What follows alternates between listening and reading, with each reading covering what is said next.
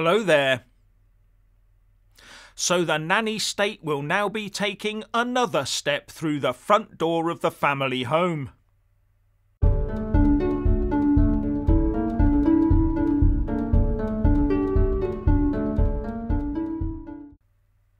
As per usual, please like, subscribe and comment below. The government has decided that just as with tobacco and alcohol, ordinary people cannot be left to make their own choices or make choices for their children where food is concerned. In fact, children will be conditioned to make the right food choices in life, but the conditioning will come from the state, not from the parents. And the first step in that conditioning process is to make sure no child ever sees an ad for foods that are high in fat, sugar or salt. And I doubt this move will stop there. It's more likely a step on the way to full-on food fascism. So we have campaigns to decriminalise drugs, while we're intent on stamping out tobacco and alcohol use, while now targeting food that doesn't pass the Puritan test. You can imagine in some dim dystopian future you're on your way to buy a pound of weed from the local supermarket and someone shuffles up to you in the car park and offers you 5 grams of illicit sugar or salt. And also don't forget the fat acceptance movement and fat pride and their impact on society. Anyway, from January 2023, less than 18 months away, you will not see an ad for any of these HFSS food products before 9 PM. And you won't see an ad for them anywhere online in the UK, except in social media accounts, audio-only podcasts, and where a company that sells this stuff owns its own website. Anyway, will this assault on advertising actually make any difference? The government says, to meet our ambition to halve child obesity by 2030, it is imperative we reduce children's exposure to products high in fat, salt and sugar advertising on TV and online. We want to ensure that the media our children engage with the most promotes a healthy diet. And it goes on to say that evidence suggests that exposure to HFSS food advertising can affect what and when children eat, so shaping their eating habits into adulthood. So those adverts, says the government, are lighting the blue touch paper on a future obesity health time bomb. But let's look a bit deeper at what the government's saying. And here's the assumption.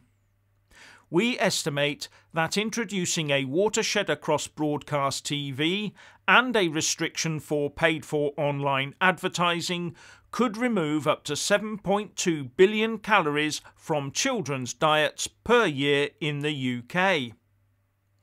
That sounds very impressive, but let's do the mathematics. Now, there are something like 12.5 million children under 16 in the UK. And if you get your calculator out, that means the new advertising rules would reduce the average child's calorie intake by about 575 calories per annum, or 1.6 calories per day per child. And the recommended daily calorie intake for a healthy child aged 6 to 12 is between 1,600 and 2,200 calories a day. So at the lowest of those intakes, these new rules amount to a 0.1% reduction in calorie intake. Sounds to me like a lot of action and rules to achieve diddly squat. Now, there's no getting away from the nation's problem with obesity. The House of Commons Library says in a report that of all 4 to 5-year-olds, 9.9% are obese. That's 1 in 10. And a further 13.1% are overweight. That's 23% of them in all. And if their share of the 7.2 billion calories came out of those overweight and obese 4 to 5-year-olds' diets, it'd still only be a reduction of about 6.5 calories a day. And when they get to the 10 to 11-year-old stage, 21% are obese and a further 14.1% are overweight. That's over a third of them in all, 35.1%. And when it comes to adults, 28% are obese and a further 36.2% are overweight, 64.2% of the adult population. And then split it down, and that's 68.2% of men and 60.4% of women. A stark set of statistics. And those statistics tell me that it is not young children watching TV ads that are the problem, because parents can say no. But children take their cue from their parents, 64.2% of whom are overweight or obese. Their parents are a living-in-your-face advert to children on how to conduct their lives. And that inevitably includes food consumption, down to what you eat and whether or not you use cutlery. And bear in mind that if providing children with HFSS foods was highly expensive or a chore, or better still both, then it wouldn't happen. But it's not a chore or expensive, far from it. And when the kids see Dad piling the beer in the supermarket trolley next to Mum's chocolate, then screaming for some brightly packed teddy bear adorned sugary breakfast cereal, crisps or candy bar, seems quite reasonable. And how many parents are very content to go along with their children's demands to have burger and fries for lunch on the high street? The parents like them just as much, if not more, than their children do. And there's usually a free kids' toy and no washing up to contend with either. And after a hard day's grind, two very tired parents can be forgiven for opting for a dripping with cheese delivered hot in a box pizza or a tub of finger-licking chicken with those ubiquitous fries, in preference to gutting a fish, peeling spuds and slicing carrots, or microwaving a tasteless, so-called healthy ready meal.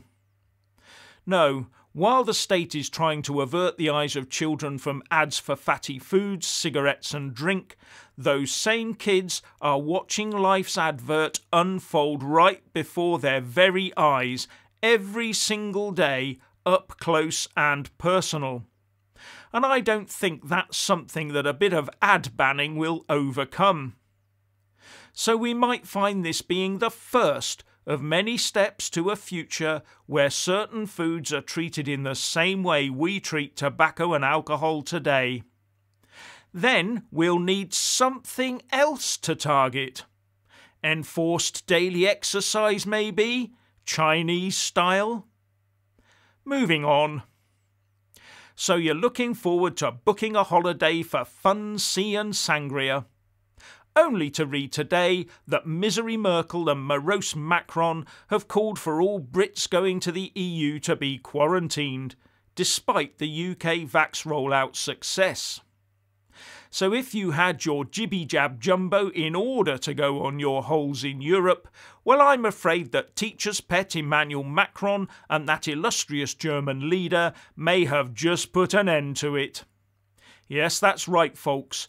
Being double-poked by the unquestionably safe you-know-what won't give you the automatic right to travel around Europe without quarantine.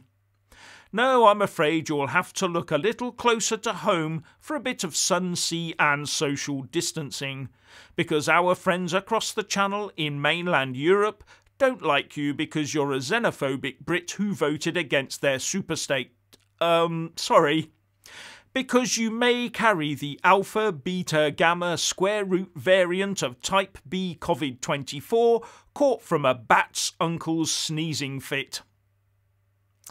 And here's a little snippet of news for you. According to the Telegraph, Harry and Meghan turned down the title of Earl of Dumbarton for their son Archie, because it had the word dumb in it.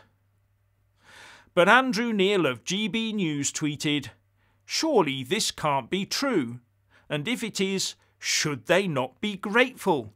It could have been Lord Scunthorpe." That's very naughty, Andrew. Very, very naughty. So what's your opinion on food and the nanny state? Please like and comment below.